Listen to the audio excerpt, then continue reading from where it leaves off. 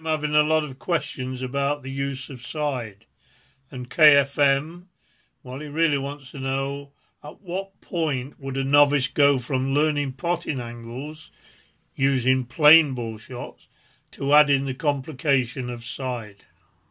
I have to say that this question is unanswerable really, because so much depends on so many factors.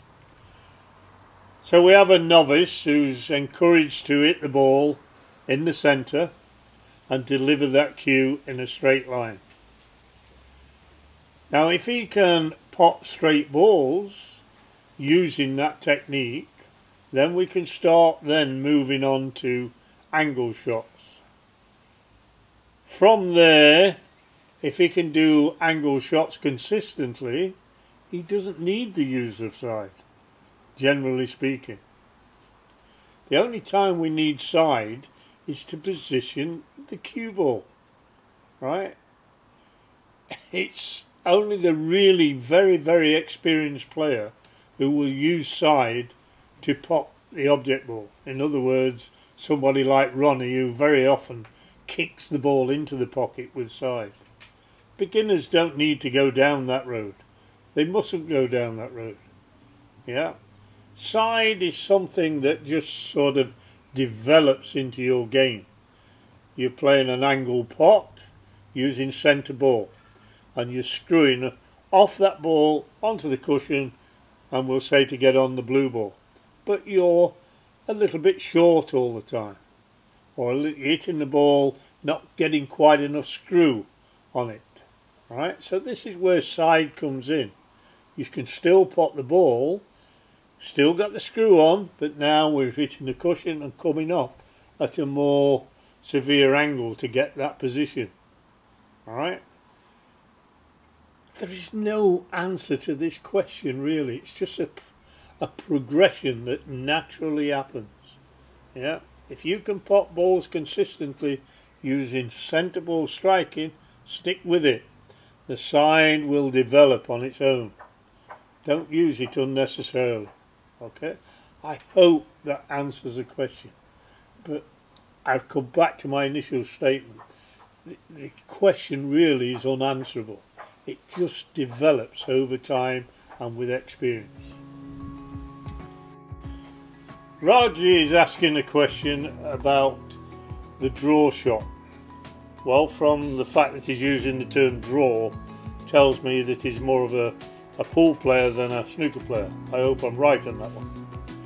But the point he's asking is that, does he aim with the cue parallel and then drop the cue or raise the butt to get the cue down to the bottom of the white for his draw shot? Or does he start in that position before he does his preparation? Well, the first thing, Raji, I would say is that you try to keep that cue as parallel as you can. Don't make a conscious effort to lift this butt up to get this down to the bottom. Please don't make a conscious effort to do that. Just point the cue at the bottom of the cue ball, trying to keep this end, the butt end, as low as you can. Obviously it will be slightly raised, but trying to keep it down is the real essence. So start in that position, do your preparation in that position, play the shot in that position. Good luck with that practice. I've got another question here about the wearing of glasses. And it comes from Freddie. If he wears glasses, when he goes down to shoot, he's seeing over the glasses. What should he do about that? Well, I covered this fairly comprehensively in one of my videos. But let's just have another quick recap. First thing is, when I first started wearing glasses, yeah, I used to try and lift my ordinary glasses up. I'd sellotape up there to hold them up.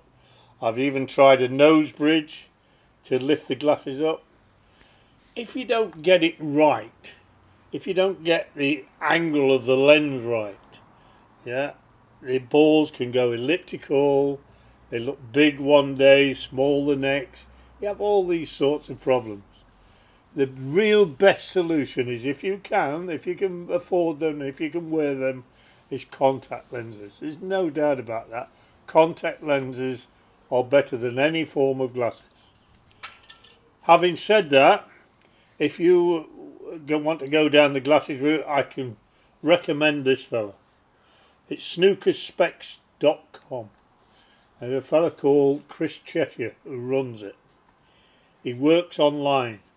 He'll want a couple of measurements off you, right, and then he will give you what you need. Now the beauty of Chris is that he is a qualified optician, and he's also a very good snooker player, right, and he knows exactly what a snooker player needs. And he will provide you with the spectacles that you need. Now what I want to emphasize again, that if you don't get the angle of that lens right, you know, those balls will go misshapen, and it's so off-putting. So please bear in mind, some ordinary opticians, they can do it very well, yeah, a lot can't. This fella can. He gets it right every time.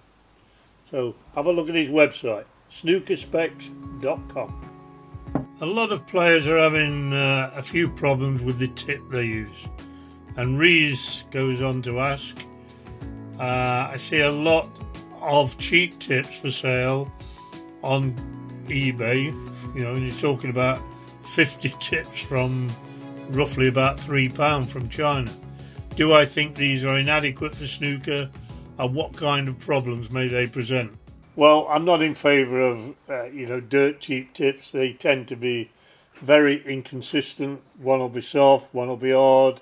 They tend to break up when you use them. You chalk them, they become flaky. No, don't go down that road. Equally, there's no need to go for the very expensive tips. You know, if you're asking this question, you're not a professional, so you know, the end result, will it make that much difference to you? And the truth is, no. I've used Elkmaster tips for many years, and a lot of the pros still use them. Elkmaster tips. You can buy a box of Elkmaster tips, and most of them will be okay. Okay, you'll have to throw the odd one away, but generally speaking, they're a very good tip. I've still used them on occasions. And a lot of the pros still use them. Having said that, very recently I've gone to the Sentry tips. Not a great deal of difference for me, except for one point. They are more consistent. If I buy 3 Elkmasters, I might throw one away. If I buy 3 Sentry tips, then generally speaking those 3 will be okay. So consistency is the key. And that's what good players are looking for. But don't go down the road of dirt cheap tips. They will let you down at some point. Had a question from Ben, who seems to be having a problem getting a nice dome shape on this tip. Well, Ben, I'm assuming that you've put the tip on adequately and you've made it flush with the cue. That's point 1. What I would recommend is that you use wet and dry, not satin paper, wet and dry paper, alright? And get a medium grade, alright? I say don't use sandpaper because sandpaper can, bits and bobs come off it and get embedded in the surface of the tip. Wet and dry, much more substantial, and it doesn't happen. I'm not encouraging you to use it wet though. Use it dry. Right? So then we go from the centre of the tip and work downwards, always rotating the cue.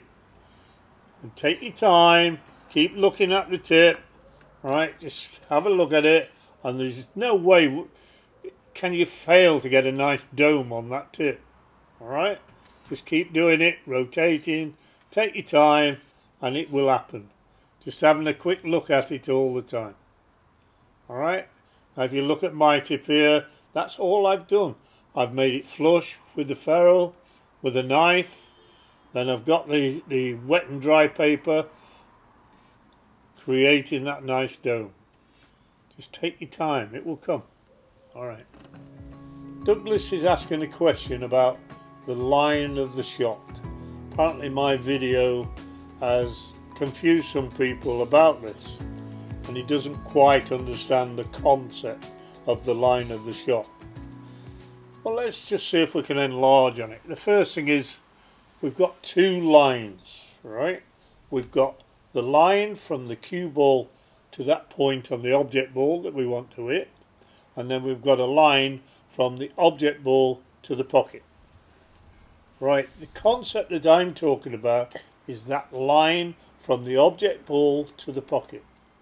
You point the cue in the direction that you want it to go, and okay, that's one line, but that odd point on the object ball is dictated by the line that the object ball takes to the pocket. So that is the line that you visualize, right? And that tells you where to hit the object ball, right? Now, it talks about the line to the ghost ball, right? Well, yes, up to a point, that's correct. But let's remember, if you look at my video on the ghost ball theory, whilst it's very accurate, it's not totally precise. All right, on an angle shot, you get a squeeze effect. So, you know, the object ball is not strictly true when we come to the ghost ball method. So see the line that you want that object ball to take. Aim accordingly. Yes, it might be a half ball contact, but that tells you a line that the object ball is going to take. Experience will teach you what this line is. The line of the shot. Okay? Only experience can teach you that, nothing else. Yes, we've got a full ball contact. Yeah, that's the line of the shot that it's going to take. We've got a half ball contact. That's the line that the object ball is going to take. Alright? But if it's not quite a half ball contact, we have to make some adjustment. So the experienced player sees that line. Alright? He sees that I need to aim a little bit thinner to get it to the pocket, or I need to aim a little bit thicker to get it to the pocket. That is the line we're looking for. And the experienced player sees that line of the shot. Okay? Only experience can teach you it. So have a little go at it. See how you go on. Make those adjustments.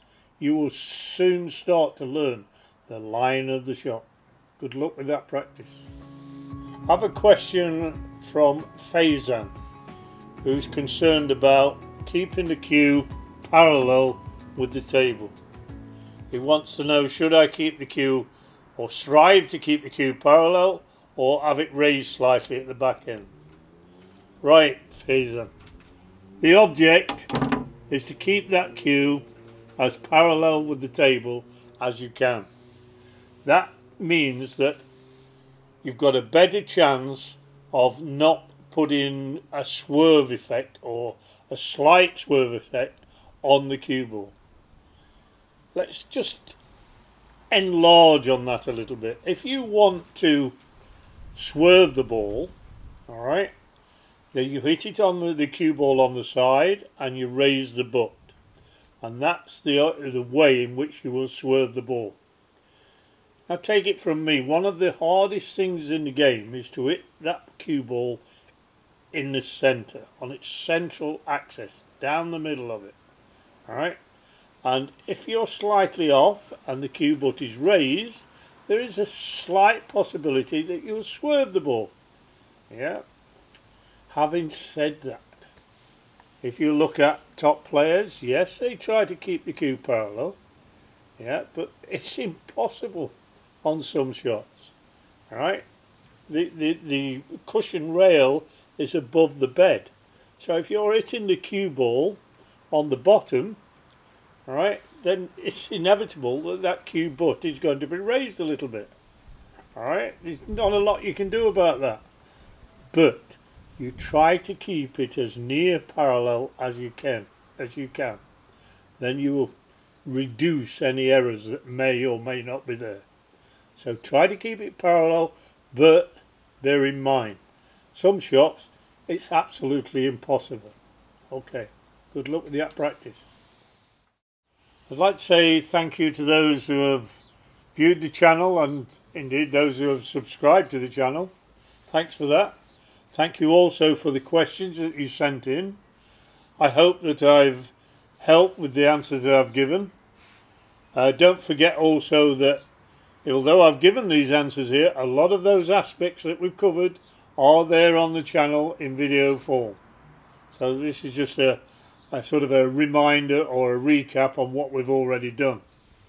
Once again, I hope it's not too long before we get back onto the table doing a few more videos.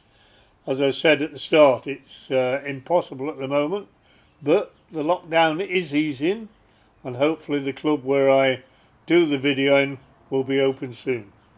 In the meantime, please stay safe.